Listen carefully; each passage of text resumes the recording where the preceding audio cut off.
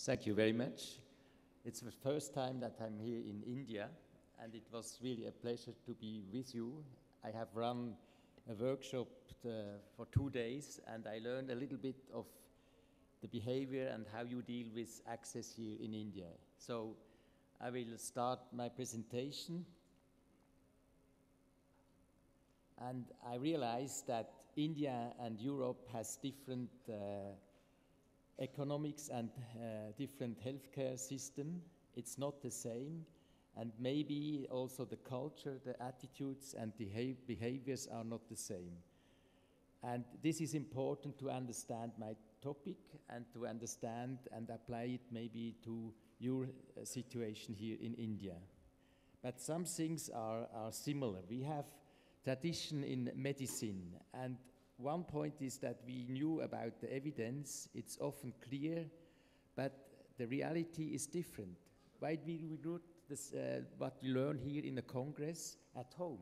Why not? Then this problem of blame and shame. If you say somebody, you do something wrong, you have a problem. And for this, we have to create a new spirit of safety for our patients.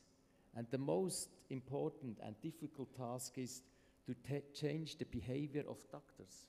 It's really a problem. Maybe we can learn something from the aviation professionals. One point is that you have to know what's the problem. If you have an unknown situation, you have to check and to find out what's the problem. That's one point to resolve the problem. The other thing is the problem that have studied the accidents, and they found out that the communication is a problem. Most errors are related to personal errors and especially for communication. So they started development, crew resource management, and maybe that's also something we can adapt for medicine. They have tools to improve communication and critical situations, and then they also started to create checklists. The question is how we can manage the unexpected. Sometimes we have to concentrate on incidents and errors that we can change our system and improve our pathways of treatment and operations. And we should synthesize the question of our daily business, how we perform. We should be flexible, and we should also respect the knowledge and skills of our collaborators. 15 years ago, there was a first book dealing with safety in medicine. It was this book about error is human.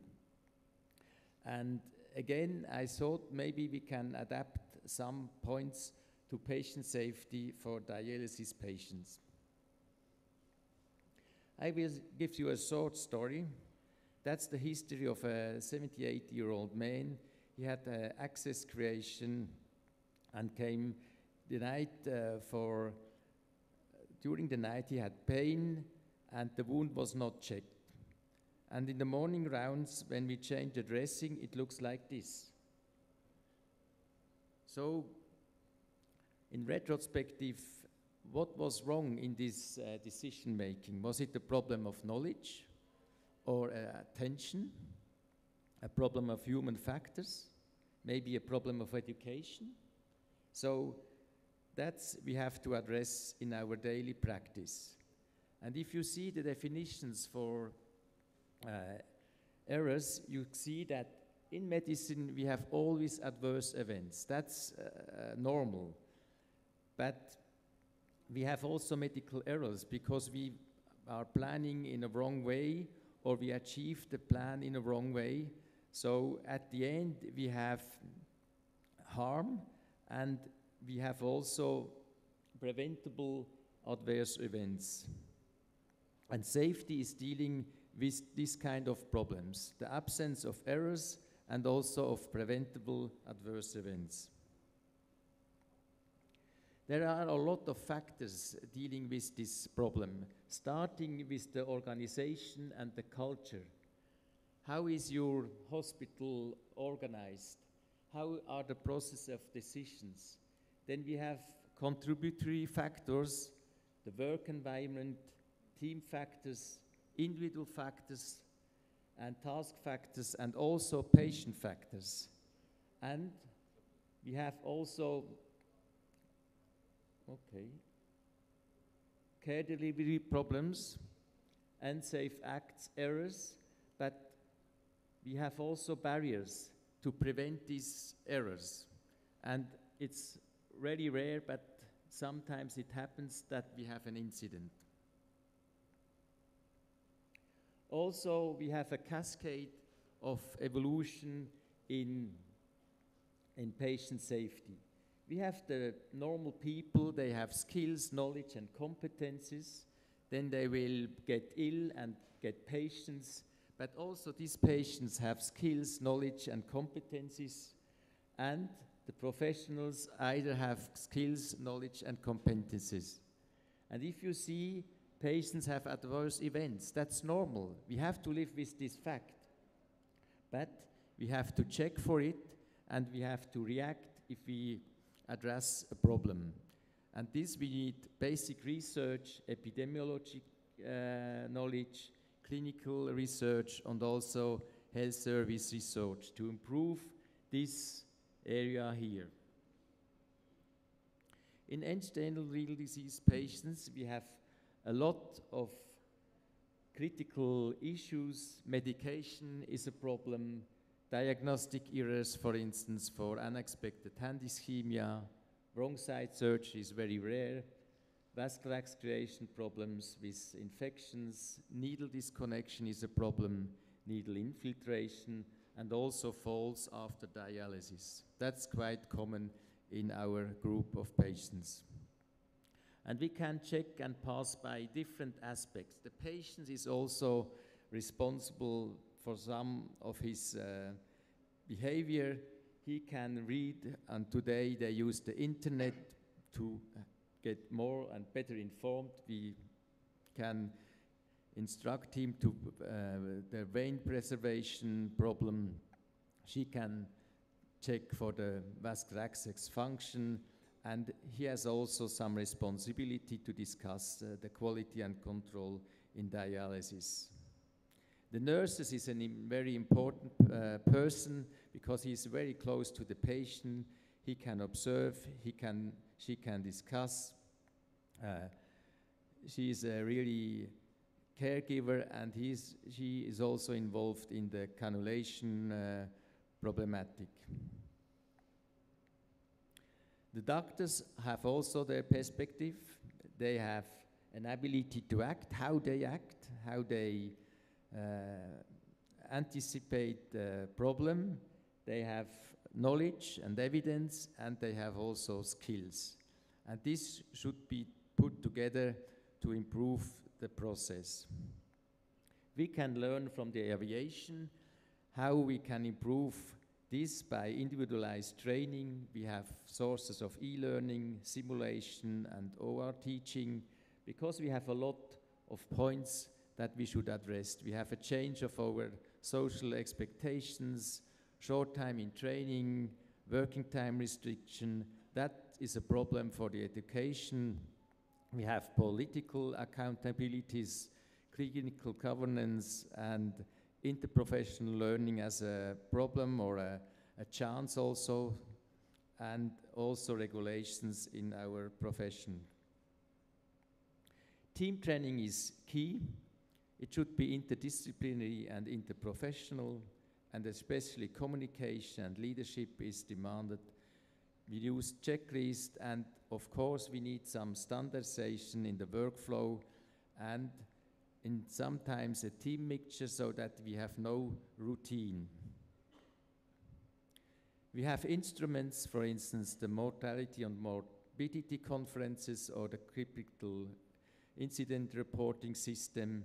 You can do case presentation, evidence for the interventions, screening for points at risk, and improvements. And this involves all this system here, the organization, the contributory factors, the care delivery problems, and the defense.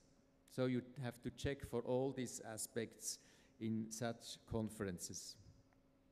There is not only morbidities, but there you can also check for good performances. It's also interesting to study this and to address this issue. If you can check operation that performs quite well, so you can analyze and find out why this works so good, and that you can take your conclusions. We put this together in a book about this topic related to patient safety. It is a structured, the chapters are very structured about recommendations and also tables and figures.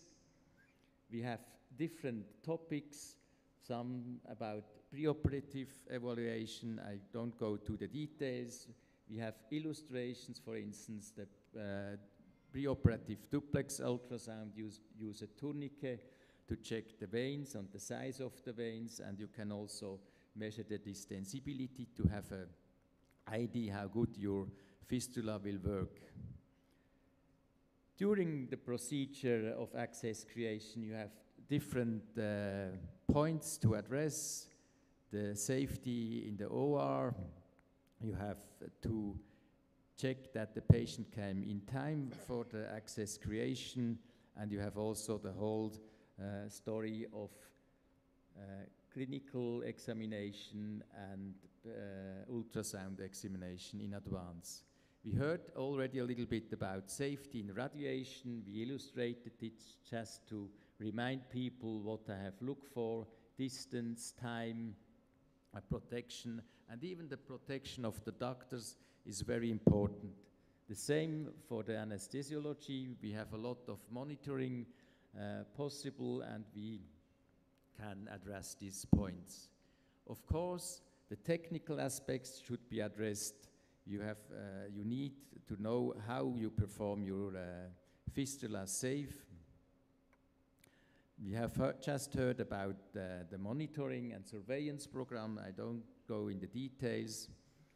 And one critical point, nosocomial infections in dialysis, a huge problem, and we should address this every time, every day, that people are aware of this really severe complication. So what can be our strategies? We have to act, we have to plan, to do, and then to check and to change. And important is that we don't blame people, but that maybe we should also have some sanctions so that people know how to perform in our hospitals. We have to address the infrastructure to make some changes in the infrastructure. We have to reflect the processes, and we have all the time to check the outcome of the patients. And here I think in the access problematic, we have not a lot of good follow-ups of our patients to have good results and that we can answer our questions in the daily business. With this, I thank you very much for your attention. Thank you very much, Dr. Matthias. Wonderful, wonderful. I think this is